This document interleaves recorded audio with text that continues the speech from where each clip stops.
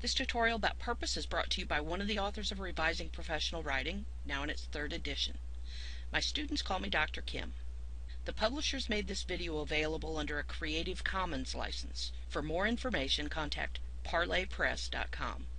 And remember, you can use the pause button anytime. If you see shadows or a green bar on the screen, change your playback quality settings. The view you see here includes everything you might learn about professional writing in my tutorials. That means content development, organization, style, and mechanics. Before you can understand these specific aspects of successful messages, you need to grasp some prerequisites.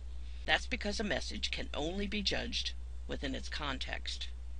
We'll build on Aristotle and think about a message like a document as one of 3 aspects of context represented by the rhetorical triangle. The other corners consist of the reader's or audience and the writer's purpose. This tutorial focuses on the writer and his or her purpose. In particular, I'll teach you to analyze the purposes for which professionals create messages in the workplace. This content is probably new to you.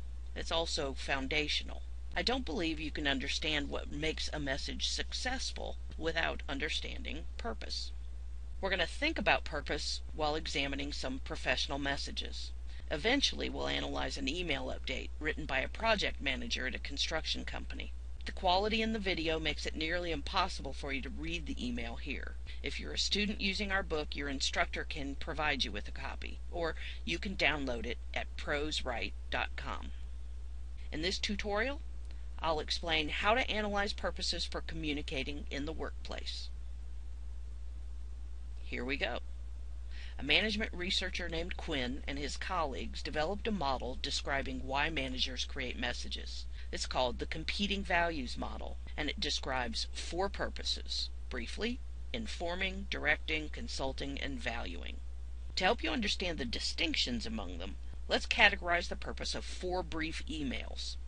All of them were written by the same person, a human resource professional. All of them have the same audience, the managers in his company with responsibility for hiring.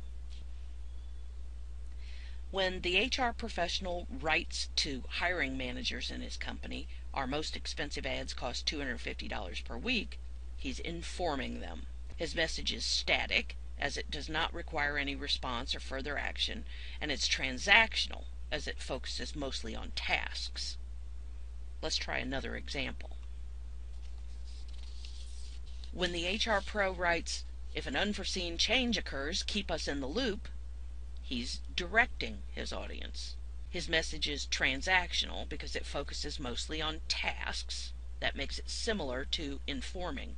But it's dynamic because it does require further action from the audience. Note that no matter what the audience does, even if they ignore the message, we still interpret it as a response to the message. When the HR professional says, "Do you have any ideas?" he's consulting the hiring managers. His message is dynamic, like directing, because it obviously requires audience response. But it's transformational, because it focuses more on people than on tasks.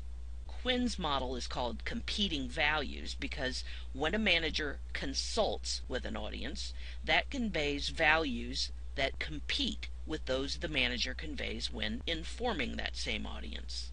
Consulting shows a focus on people and on action, while informing shows a focus on tasks and the status quo.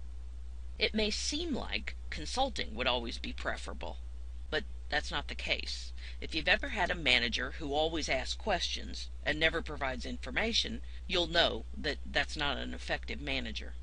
Instead, the point of the competing values model is that managers are most effective when they communicate messages with diverse values over time with all members of the organization. So what's actually preferable is that a professional not be stuck communicating for any 1 or 2 purposes.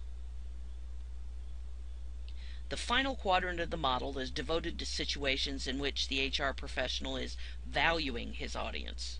For example, when he writes "thank you" or makes them a promise. Those messages convey a focus on the status quo rather than on action because the audience is not required to respond. They're also transformational and convey a focus on people. So, the competing values model helps us think about all purposes for workplace messages by categorizing them into 4 classes: informing, directing, consulting, and valuing. It also reminds us that the most successful professionals communicate messages for all 4 purposes. Alright, let's take a second and check your understanding of purpose by analyzing a new passage. It comes from a welcome letter to new clients of a real estate company. The question specifically asks that you identify the primary purpose of the passage's message and then explain where it falls within the 4 quadrants of the competing values model. The writer's primary purpose appears to be valuing. That message is static because thanking customers doesn't require any further response from them, and it's transformational because it focuses on people more than on tasks. Notice that the sentence, "We strive to maintain the highest standards," could be categorized as a promise, which would make it an additional valuing part of this passage. I noted a few minutes ago that professionals are most successful when they communicate for all 4 purposes over time with all organizational members. This, however, is not the case for a single message or document. While most documents, especially more complex or longer ones, are likely to include more than one purpose, all successful workplace messages have one primary purpose. Let's consider this more carefully using the email I showed you at the beginning of the tutorial. Here's the situation with this email. The writer, whose name is Kevin Russell, works as a senior manager for a general contracting company. He supervises several job foremen. The audience, that's Russell's boss, is the owner of the company. His name's Jack Smith. Today, Russell learned there's a situation at one of the job sites called Agate Beach. Kelly, the job foreman at the site, left keys in a front-end loader, and last night 2 local kids got onto the machine and ran it into the corner of the building that the company is constructing. The kids and the job crew feel bad about what happened. They've been working night and day on their own time to repair the damage, but damage means that repairs are required, and they push back the schedule 3 days and add a couple $1,000s to the cost of the project. Russell's email was sent to update the owner on the work at this job site, Agate Beach. In order to determine the purpose of his email, we need to identify the bottom line message. You can think of the bottom line as what the writer must say in this situation. Don't worry about how it should be said when determining what the bottom line is. Just focus on the most important kernel of content or information Russell needs to communicate to his boss. Let's think about some possible bottom lines. One would be Agate Beach Project. Well, that tells the boss only the topic of the email.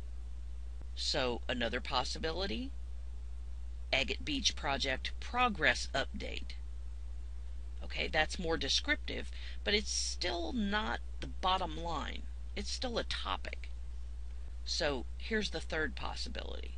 Agate Beach Project is behind schedule and over budget. Now that is the complete claim or message Russell has to communicate to his boss.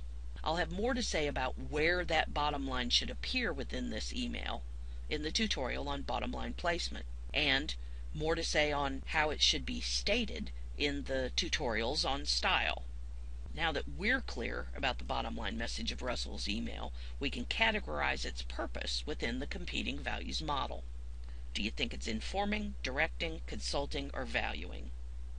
It should be pretty easy to rule out consulting and valuing, right? The difference between informing and directing is whether some action is actually required by the audience after reading this message. So, the bottom line, Agate Beach Project is behind schedule and over budget. Does Russell's message require a response by the boss? No, it doesn't require one. That means the purpose of the bottom line and the email itself in this situation is informing. Before we leave this example, Think about the final sentence of the email, which directs the boss to call Russell. The purpose of that individual sentence is directing. But even though that sentence is directing, it's not reasonable to categorize the purpose of the entire email as directing.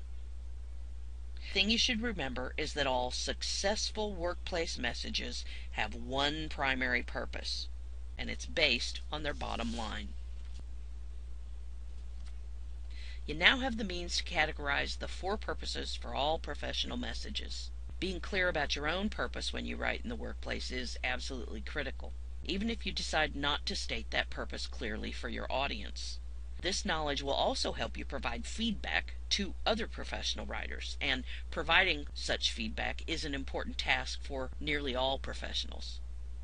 Along with audience, purpose is one of the foundations for understanding the context of a message. You must understand that entire context, so the writer's purpose, the audience, as well as the bottom line message, before you can determine the specific qualities needed to create a successful document. What that means is I'm going to mention purpose many times in other tutorials.